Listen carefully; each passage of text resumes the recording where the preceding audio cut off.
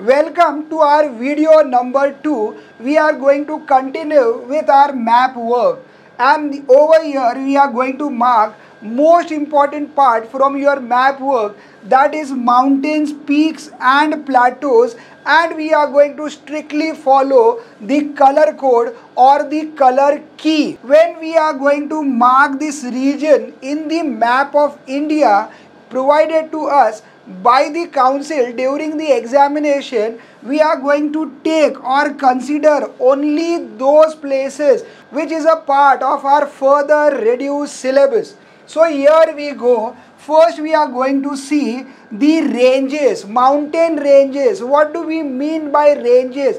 Ranges means group of mountains. So first we have to mark is Himalayas. Himalaya is group of 3 mountain ranges. First one is Shivalik, then Himachal, and finally Himadri. But we are going to show this with a single bold line. So color which we are going to use is the brown color for the mountains and peaks. For plateau, you can use a pencil of any color of your choice. But for mountains and peaks, we are going to use a brown color. The first one is Himalayas. Now earlier we have drawn rivers. So river number 1 was Indus River and below it Jhelum River.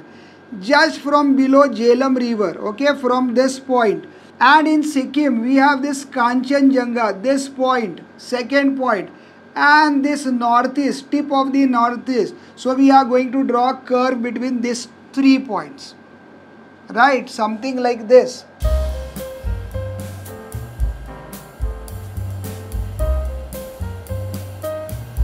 I will increase the thickness of my pencil and I'll show this Himalayas.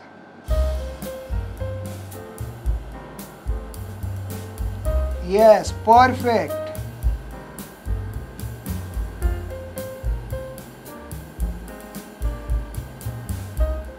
This is my first marking, that is Himalayas, a group of mountains, Himalayan ranges. Second one is Aravalli. You need to remember that Aravalli runs parallel to the Chambal River. So this is a Chambal River and this is a border of India. So somewhere between them, here we have Aravalli ranges. Okay, something like this.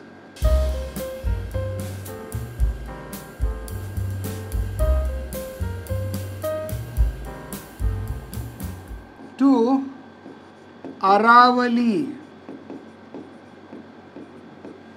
Third one is Vindhyas. Be careful. What we see here, Chambal River followed by Betwa.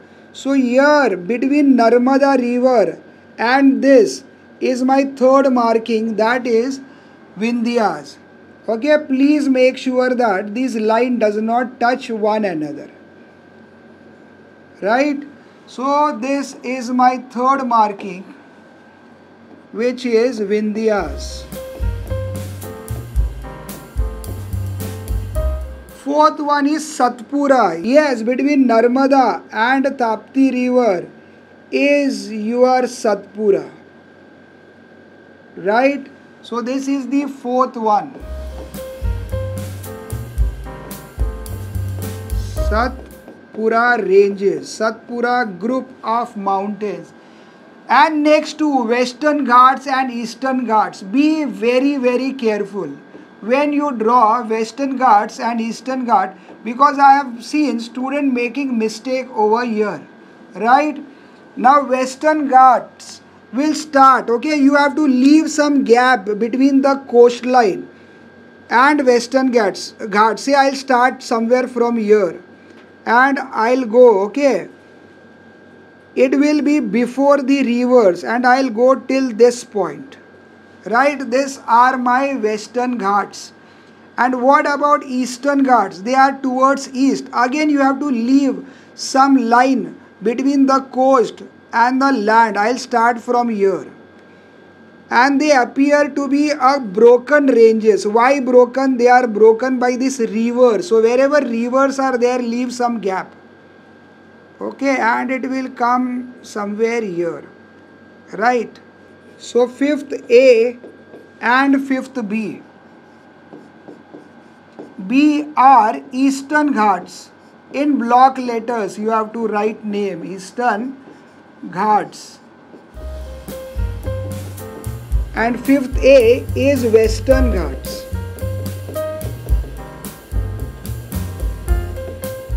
Please make sure that you show some gap over here.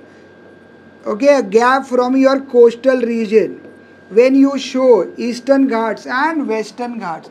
If you don't show this gap, then your map marking is incorrect. Alright, next 6th marking is Nilgiri, brown color and U shape below Narmada river. Here is your Nilgiri hill, 6th one. I'll mark it here, 6th one.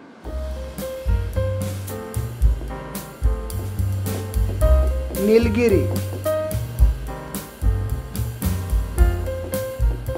Nilgiri, it is also referred to as Blue Mountain. Nila, blue, Giri, mountain. Okay, Nilgiri. Between these two ranges below the Narmada river. Now 8th and 9th one are plateaus. For plateaus you can use any colored pencil, any color of your choice. So Deccan Plateau is in a peninsular region. What is peninsula? This land which is covered by water on 3 sides. So somewhat triangular in shape, you will mark it like this. Is your delta, Deccan Plateau. So this is your Deccan Plateau. Somewhat triangular in shape. And what about Chota Nagpur Plateau? Remember, I have marked what? Damodar river. Okay, so this shows your Chota Nagpur Plateau. So let me name it here, 8th one. Okay, this is 8th one. Deccan Plateau, capital letters.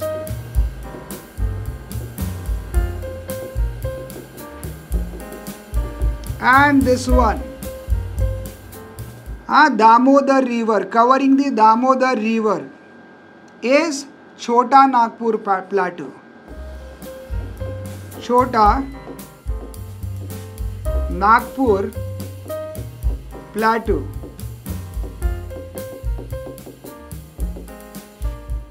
To continue with the second part of the video, let's move on to question number 6, plains. When it comes to map work of the plains, you can use any color pencil to mark the plains. The first among the plains is the Gangetic Plains.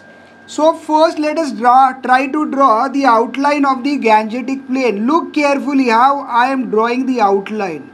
Don't go to Nepal or even for that matter into Bangladesh. First draw the outline border, something like this. Include river Yamuna also, and this entire plain is your Gangetic Plain.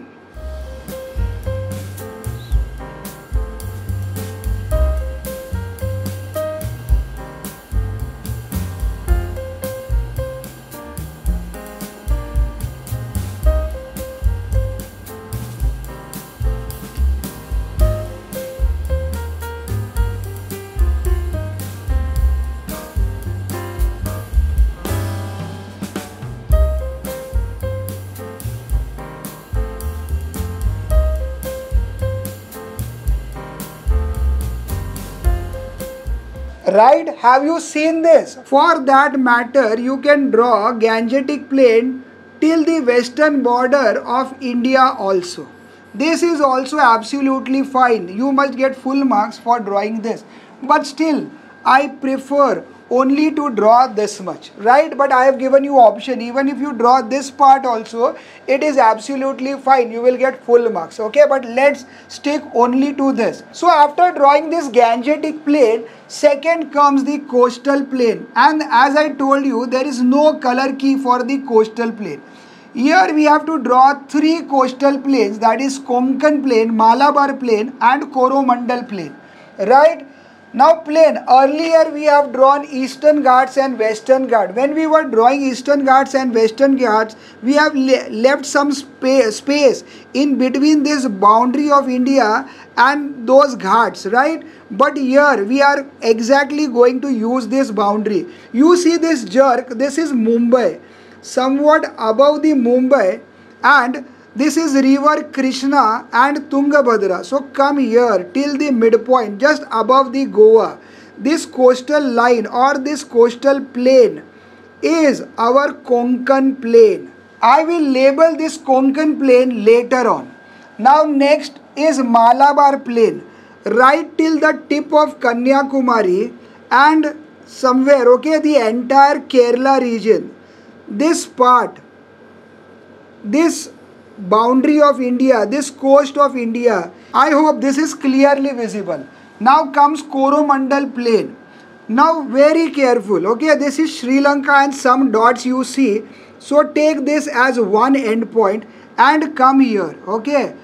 This river, these two tributaries of Kaveri, come here and look at this jerk, one jerk. This entire coastline is our Coromandel plain. So here we have shown all three plains. I am going to label this all together, right? This coastline. So this is 2A in bold letters, Konkan plain. The part which we have left is not in our syllabus, but this is Canara plain. Konkan coastal plain. 2B is Malabar coastal plain.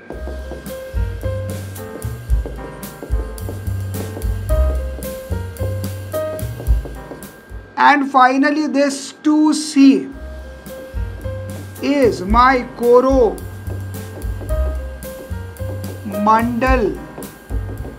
coastal plain. I repeat once again, the name has to be written in the bold letters only, right? And for plain, no color code.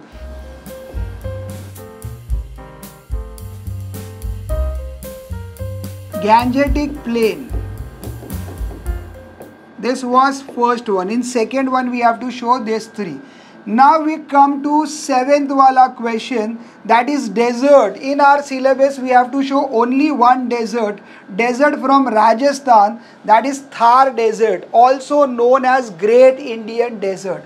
Please remember both the names because question can be asked in any form. And color key for marking desert is yellow. So come here above Gujarat, this is a point, okay, and this is a border of India, and this river Satluj, some part below the Satluj river, okay, mark this, and this is the Thar desert, right? Color code is yellow.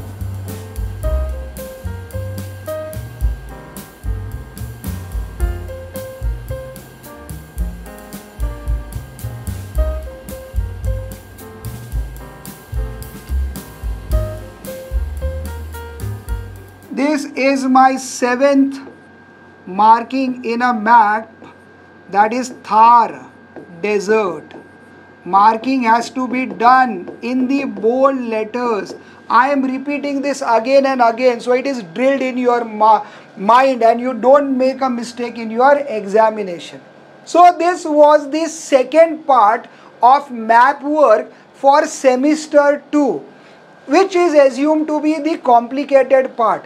Now in third and the last part of this series, we are going to cover the remaining map work from your geography syllabus. So see you all in part number 3.